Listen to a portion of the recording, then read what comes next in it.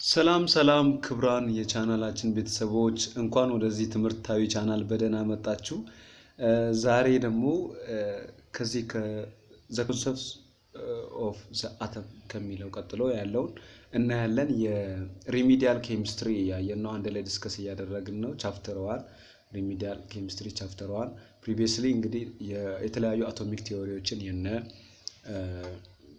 ዲሞክሪታስ ያቀረበውን ጆን ዳልተን ያቀረበውን የነሱ ሊሚቴሽናቸው ምናምን አውርተን ነበር። ስለ ጥቂትም ስለ አተም አንስተን ነበር። ያው ስለ አተም ኢንዲቪዚቢሊቲ ምናምን አውርተን ነበር የመጀመሪያውን ቪዲዮ። ያን ቪዲዮ ያላያችሁ እንግዲህ እዚሁ ቻናል ላይ ያለ ቪዲዮስ የሚለው ካታጎሪ ውስጥ ገብታችሁ ማየት ትችላላችሁ። ዛሬ ደግሞ the concept of the atom ከሚለው ቀጥሎ ያለውን ጊዜው እስከሚፈቅድልን ድረስ እናያለን ማለት ነው። የአተም ኮንሰፕት ላይ ቀስ በቀስ እንግዲህ እዚህ ቻናል ላይ ያልገባችሁ ነገር ካለ ኮሜንት አድርጉ ኤኒቲንግ እና ቀስ ያልን ነው የምንሄደው።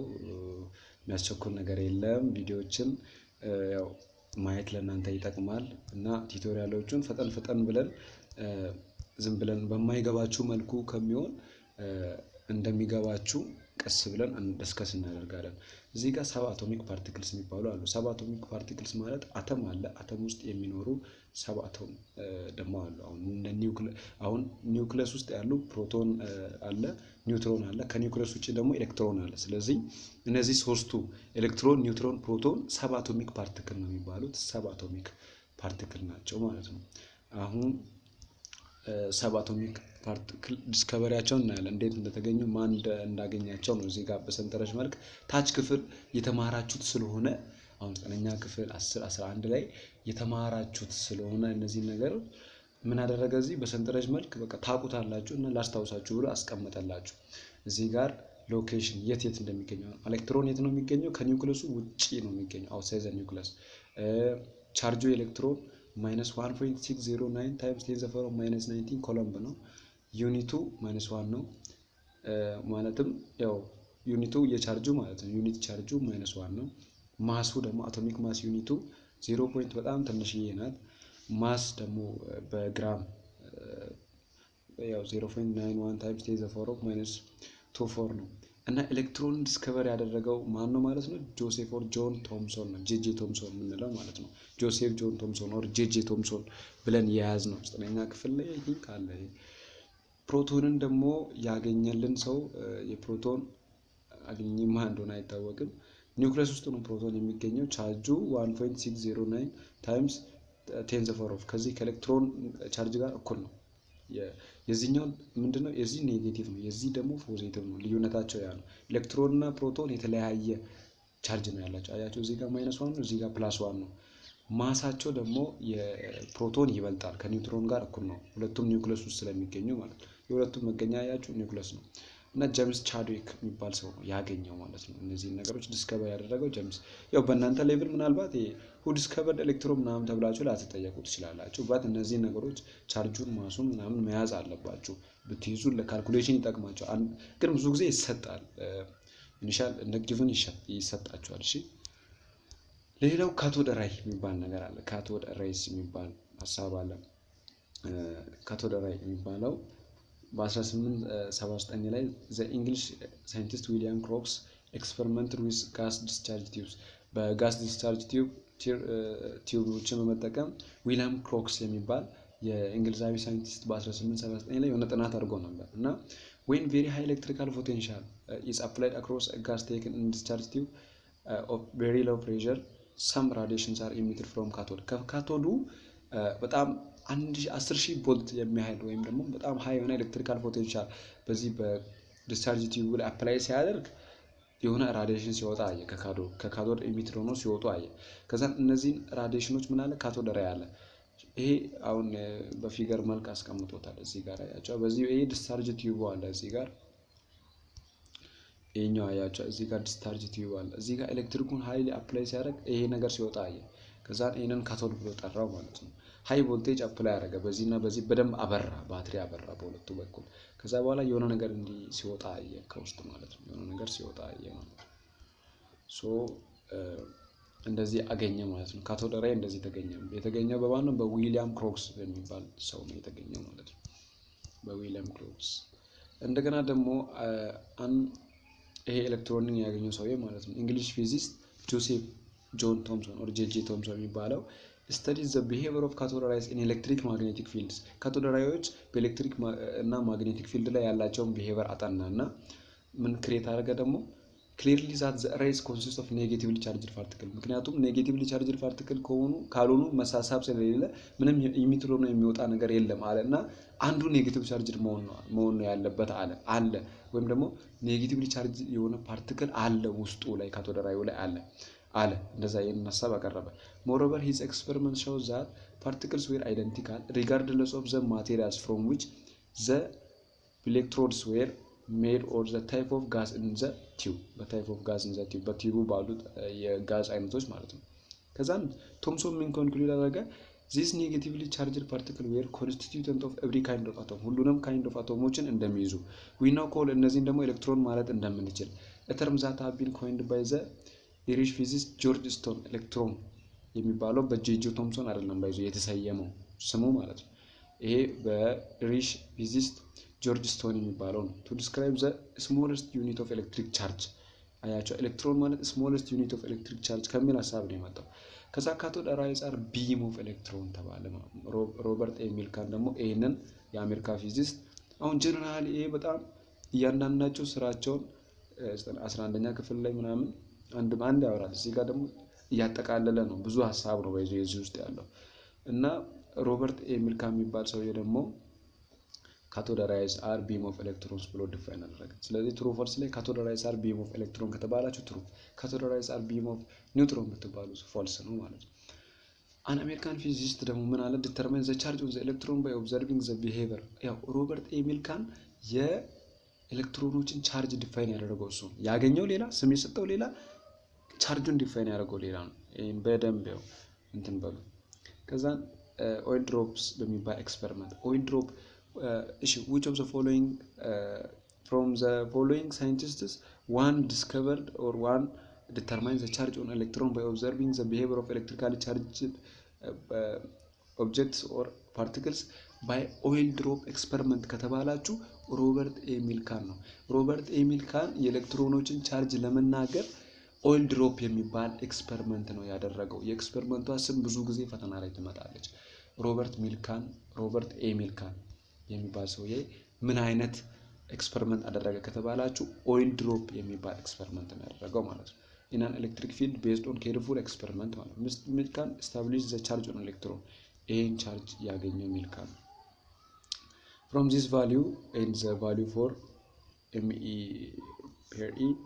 we can calculate the mass of electron ያው mass of electron ደግሞ ካልኩሌት አድርገን ኤንን እናገኛለን ማለት ማስ ኦፍ ኤሌክትሮንን እንዴት አድርገን ማስ ኦፍ ኤሌክትሮን ኢኳል ቱ ዋት ማስ ኦፍ ኤሌክትሮን ኦቨር ኤሌክትሮን ታይምስ ኤሌክትሮን አድርጎ ከዛ በዚያ አባዛ በቃ መጨረሻ ላይ ኤ ይመጣል ኤ ማስ ኦፍ ኤሌክትሮን እንዴት እንደመጣ ለማሳየት ያክል ነው እና ሌላው ራዲዮ አክቲቪቲ ኤንድ ዲስከቨሪ ኦፍ ኒውክሊየስ የሚባል ኮንሴፕት ነው እዚህ ቻፕተር ላይ ማወቅ የተፈለገው እናንተ እንድታውቁት የተፈለገው ማለት ነው radio activity and discovery of nucleus ምን ማለት ነው radio activity ሲባል radio activity ማለት it is a spontaneous emission of radiation from the unstable nuclei of certain isotopes ምንድነው radio activity ማለት spontaneous ማለት ድንገተኛ የሆነ ማለት ከሆነ ነገር ላይ የሆነ ነገር በድንገት ኢሚት ነው ወይም ደግሞ ወጥቶ ፈልቆ ሲመጣ ማለት ነው የሆነ ራዲዬሽን የሆነ ጨረር ከአንድ ቦታ በድንገት ሲፈነጥቅ እንደዛ ያን ነገሮች radio activity ይባላል አሁን ለምሳሌ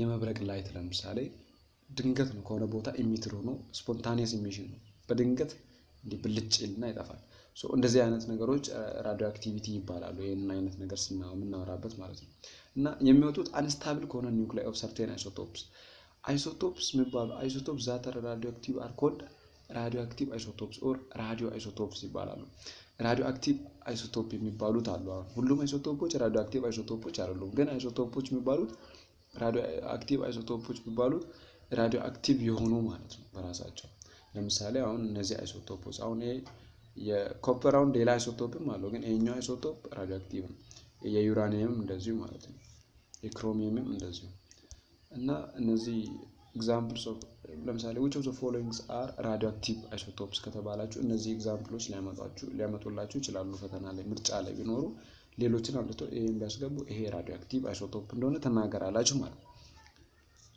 Radioactive decay is defined as nuclear breakdown in which particle or electromagnetic radiation is emitted.